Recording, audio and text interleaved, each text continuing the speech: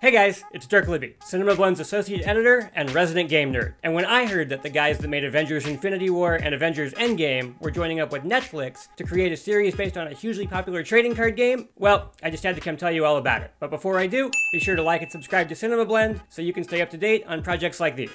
So let's get right into it. For those who don't already know, Magic the Gathering is a tabletop and online trading card game that consists of players going head-to-head by building decks full of creatures and magical spells and battling it out. And now, we'll get to see some of those creatures and spells brought to life, as Joe and Anthony Russo have signed on as executive producers for an animated series at Netflix based on the game. Details on where they'll take the story or the cast involved have yet to be announced, but we do know some of the creatives involved. Henry Gilroy, who's worked on a number of Star Wars animated projects, and Jose Molina, whose recent credits include The Tick and Agent Carter, will both act as lead writers and co-executive producers. Between the two of them and the Russos, this series is already off to a good start, but you might be wondering what sort of storytelling could come out of a tabletop card-playing game. I'm happy to tell you, Magic the Gathering actually has a long and surprisingly deep storyline throughout its over 25-year history for the series to potentially draw from. Now, I'm not going to sit here and catch you up on 25 years of story, but I will clue you into a few key aspects of Magic's expansive world, and hopefully, you'll leave here just as excited as I am to see it come to life. The easiest way to describe the world of Magic the Gathering is to think of it as a multiverse.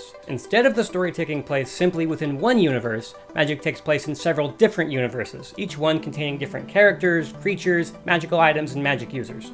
In Magic, these universes are called planes, and the most powerful beings within them are called planeswalkers. As the name implies, these beings have the ability to travel between the different planes of existence. And these planes offer up a virtually endless amount of opportunity for storytellers to do their thing, from worlds that feature dinosaur-riding pirates, to vampires, to literal gods. The Russos and their team could do just about anything. Over the last 2 decades of Magic storytelling, these planeswalkers have allied together, as well as done battle against each other. There are heroes and there are villains, each with their own unique personalities, styles, and abilities. Each new set of cards released has told a new story, and the larger world of Magic the Gathering has evolved like any other fictional universe. Like, say, the one from Marvel that the Russos just brought to a climactic conclusion. I do not want another single pop culture reference out of you for the rest of the trip, you understand? While little has been revealed about the premise of the Netflix series, we do know the new show will involve the creation of an all-new storyline, as well as expand on the stories of the Planeswalkers. This means we'll likely see characters and worlds that Magic the Gathering fans already know brought to life, as well as potentially seeing entirely new worlds created.